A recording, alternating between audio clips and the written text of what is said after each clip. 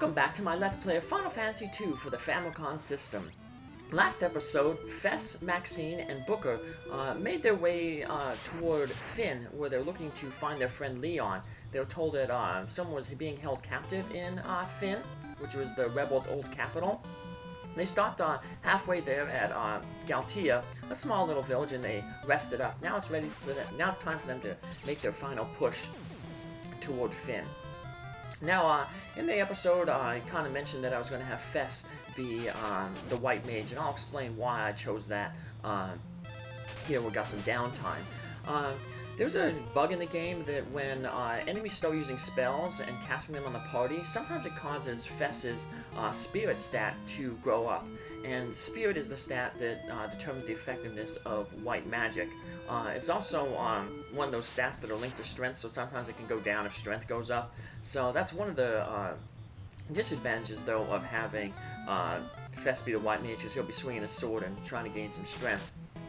Another disadvantage is that because he has a sword and a shield, he's going to take penalties to his effectiveness as white magic.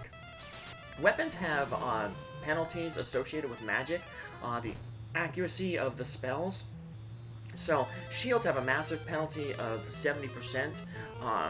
Knives have a small, usually around like 5%. Then staves, usually around 20%. Javelins are next with about 40%. Swords and axes usually around 50%. And bows have a massive penalty of 70%. So I guess it's going with the old D&D, you know, wizards have knives or staves, you know. They're not swinging swords and axes around. So you might think, well, why are you even bothering to train Fess up then with weapons and raise his agility with a shield? Well, because we can mitigate the penalties by de-equipping the weapon and shield during battle through the item command. And we want to have Fess gain agility because the preemptive strike rate is determined by Fess's agility. So we want to have Fess gain a lot of agility so that toward the end of the game we get more preemptive strikes against the enemies. Preemptive strikes being where we attack them before they get a round of combat in. So it's going to behoove him to get that agility. So eventually, though, we're going to get a knife that's going to function as a shield, the Mangoshe, and so that'll cut down the penalty on the shield, and the best sword in the game has a 0% penalty. So we can enter the castle here, do a quick save here real quick, just to show, we were told you gotta be careful in this town, and I'll show you why you need to be careful. So just make a quick save. That's an interesting thing too, we can save anywhere in this game on the overworld map. So we were told to look at that pub, so it's on the outskirts of town. All the other shops in here, no one's doing business, so don't bother going into any of the shops. You also don't want to talk with any of these people patrolling around, rebel curs, because that'll initiate a battle with a captain. Captains are level 5 enemies. So as you can see, they hit really, really hard. There's no way we can take these guys out. We're having trouble with level 1 enemies outside. Yeah, these guys are just going to one-shot us all, so. Now you can touch them, as long as you don't press A to talk with them, you're okay, which is a blessing, because when we get to that pub, there's going to be a ton of them in there. So yeah, just make sure you don't press the A button to talk with them, and you'll be okay. However, you still got to be careful in town, because there are monsters in town. Remember they said that the Empire has monsters working for them? So yeah, we will get some encounters in the town here, but they're all the same stuff that we encounter on the outside, so not too much of a problem. So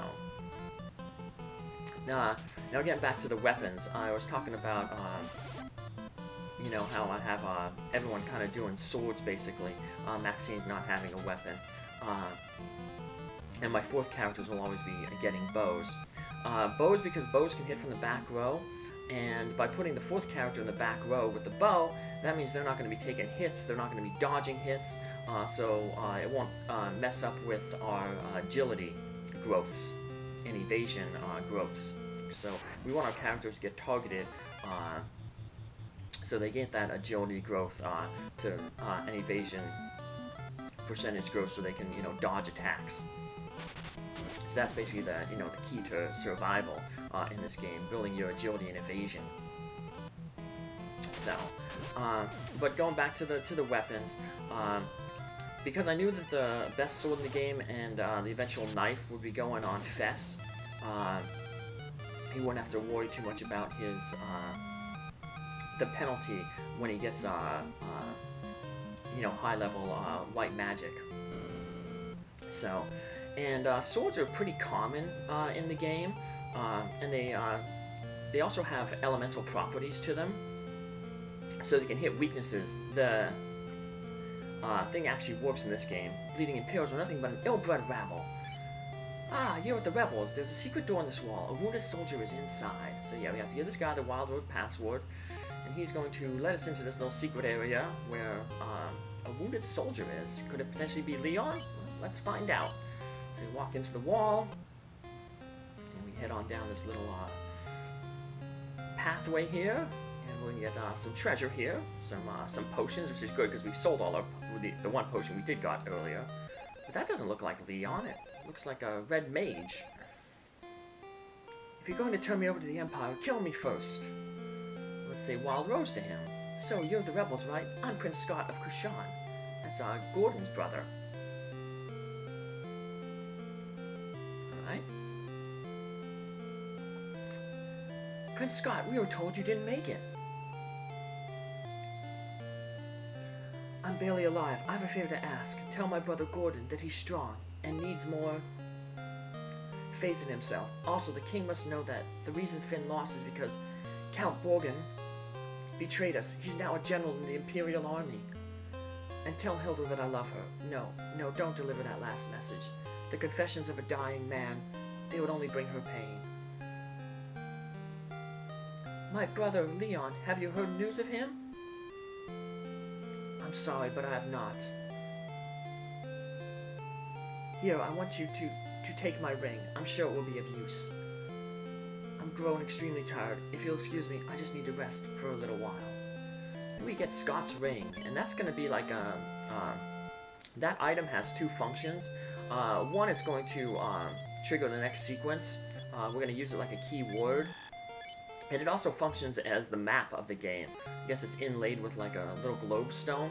So yeah, once you get outside, we can press B select, so very similar to the first game. Hinting at something that's not similar to the first game is the elemental properties actually work in this game.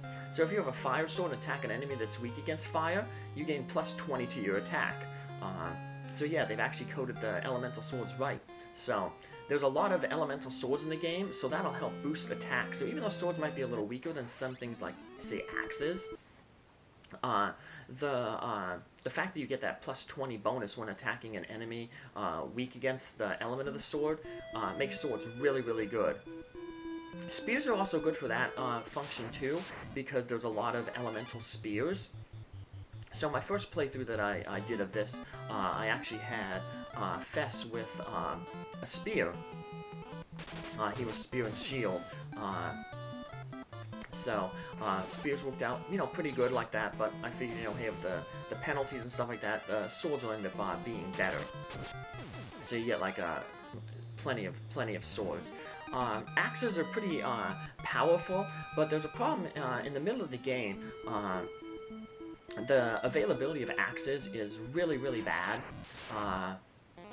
and so you're stuck with like a weak end axe for quite some time, where you're getting like new swords or new spears to compensate. So axes, you know, not that really good.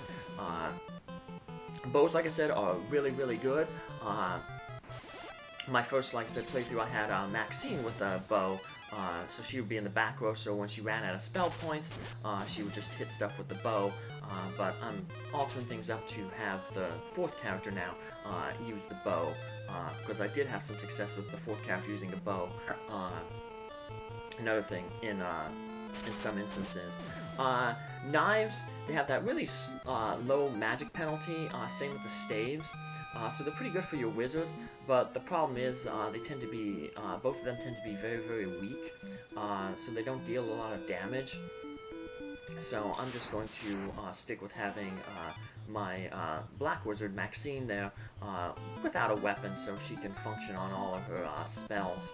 So when I was working on just building her weapon level and her spell levels up, I didn't end up getting all the elemental spells. I just stuck with Blizzard and Fire, because we end up getting a fourth character that has lightning later on, so I didn't need to really focus on lightning. But this way I'll get to just focus on building up her spells, no have to worry about her weapons. And the agility that she'll be missing out on growing without a shield ain't gonna matter, because she'll eventually be in the back row. Like I said, I just have her in the front row right now, so that she, takes a few hits, gains some hit points, just to increase her survivability. Speaking of taking hits, there's another small little bug in the game. There's a targeting bug. And in the first game, whoever was in the front row, the first slot, would take 50% of the attacks. And then whoever's in the second slot took 25%, and then the third and the fourth took about 12.5% attacks. It's kind of a little messed up in this. I don't have the exact percentages. But the targeting actually, it tends to ignore the person in the front slot. So Fess isn't going to be targeted as much as both Maxine and Booker. That's why you'll notice that Maxine has lower health right now, because she's been getting hit a lot more, where Fess hasn't been taking any damage. But eventually, though, we will increase Fess's chances of getting targeted to, help raise his evasion and agility when we move Maxine to the back row. Because remember, characters in the back row can't be targeted by physical attacks unless everyone in the front row is knocked out. So it's going to force more characters, more enemies to attack Fess. So, but that, like I said, that's for the future. Right now, while the enemy is kind of weak, we just want to build up everybody's hit points. So, especially since we'll run around without any armor on. So, let's take the hits while we can. Eventually, enemies will get pretty strong, and if we ain't building our agility up, they'll hit us for a bunch of damage since we're not wearing that armor. So once again, we see the columns of enemies. We couldn't target the ones in the back row there unless we used magic. So just remember that. So. But we're just making our way back. Ooh, take some damage there. That's pretty nice. Like I said, we want to try to get as much hit points as possible. So, like I said, I'm not really doing grinding, but the only kind of grinding that I guess I will sort of be doing is whenever I get close to, and I'm only going to do it basically at the beginning of the game, is basically whenever I get close to a town, since I'm going to obviously stay at the inn to heal up, I'm going to try to use up all my magic points with Maxine to increase the chance that she gets a magic point up, so she can cast more spells. Spells, they cost magic points equal to their level. So right now, Maxine's Blizzard spell is at level 1, so it's only costing 1 MP to cast. When it goes up to level 2, it'll cost 2, and so forth and so on. Same with the white magic. So it'll be more effective, but it will cost a little bit more. So the max spells that you can get, the max level you can get in the game is 16, and it's really hard to get that unless you're like super, grinding, abusing, because character level, the enemy levels, most of them only gets about to level 7. So I found without like grinding, when I did no grinding when my test run, most stats got to around level 9, level 10. For instance, Booker, he just used sword and shield the whole time. He ended up getting sword level up to and shield level up to 10. Firion there, who was Fess's character, he, since he used spears and white magic, his spears got up to like level 7, and his magic spells got to around like 6 or 7 too. Maxine had about level 7 in bows, and had her spells usually like 8 or 9, so like I said, the rank of the enemy determines how much experience you get. And I'll talk about the formula in a future episode. It's not that important right now because all our skills are level 1 and all the enemies we're fighting are level 1. It just gets more important when our skills get higher than the enemy levels. So,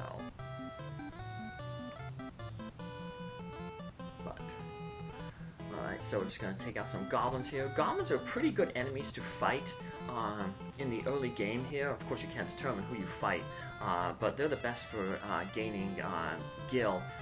Enemies have, kind of weird in this game, they have 8 different treasures they can drop.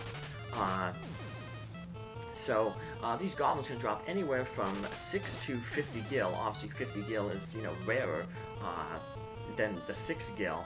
But yeah, they have a random table drop of 8. Some enemies have items in that table drop as well. And I'll be putting down, like, as you saw, I put, like, enemies, what they drop. So, like I said, if you get really lucky and all the goblins roll on their treasure table, the 50 gil, you can make a lot of gil. But, like I said, we have really no control. So, yeah, look, 131 gil from, 4 goblins, not bad. So, that's good, because, like I said, gil is very, very important at the beginning of the game. So, alright. So let's show Gordon here his brother's ring. So we're going to go, rather than use the ask command, we'll just go to items, and we can select it from the thing. That ring was my brother Scott's. So, just like a keyword. I'm putting all the key items at the bottom of the thing, because once you use them, you basically don't use them again, so it just clears up the inventory for more items, important items that we're going to use, like potions and stuff. So let's talk with Hilda. Let's do the same thing we did with Gordon. We'll show her the ring. That ring, it's Scott's. Is he alive? He gave us this ring in Fynn just before he lost the last of his strength. Did he say anything? No, nothing, Your Highness. Please keep this ring. No, you keep it. You infiltrated Fynn and returned safely. I underestimated you. Perhaps you can help us. Help us find the rare mithril for our army's equipment. So let's learn the mithril, and then we will ask mithril. We lost Fynn because the Empire had weapons made of mithril. A rebel in Salaman named Joseph is looking for mithril, but he hasn't reported back. Will you go with Minwu to Salaman to look for him? Take my canoe and let us be on our way. Let's ask him these things. So, yeah, now Min has joined our party. Bring mithril back to Altir. Off to Salman, go east to Paloom, and then take a ship from there. You'll never make it there on foot. Well, we're going to go on foot because we want to gain some experience. So in Bass, they're building a dreadnought to compensate for those losses. Let's learn dreadnought, and then let's ask about the dreadnought. The Empire is using the people of Bass to build the dreadnought. The dreadnought is a massively, heavily armed airship. Let's learn airship. And let's ask about the airship. A man named Sid, former leader of Finn's White Knights, built an airship.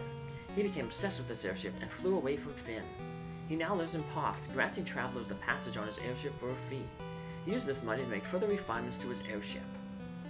So yeah, sometimes we saw an airship flying around there. So yeah, this is actually the first game that has a Sid in it. So the weapons that the Rebellion has are no match for the Empires because they have better equipment, better gear, mithril gear. Let's go talk with the king here. See what he has to say. So we've lost Scott. He was going to propose to Hilda, I always thought he'd make a fine husband for her. Long ago, mithril was in common use. Mithril was mined in the north near Summit Falls. What? The Empire's building what? No one told me of that. I see, they didn't tell me for fear of worrying me. And he has nothing to say about the airship. And the king is most pleased with our work. Well, that's good. So is Hilda. She's given us more missions to undertake. Going to be a key part of the rebellion. The Empire has enslaved the town of Basque and is forcing them to build a dreadnought. We'll end up going there in a little bit. Use the canoe to cross the lake to the east to reach Paloom. Paloom and Poft are kind of like sister cities. You can find some mithril and give it to Tobal. He'll be able to make some superb weapons. Tobal is that blacksmith in the weapon shop. Where's Paul, the ninja? Keep that in mind. Let's tell Gordon some of these key words. Mithril. In Kashuon, Scott had inherited a mithril sword that he had been handed down through the ages. It was truly a magnificent blade.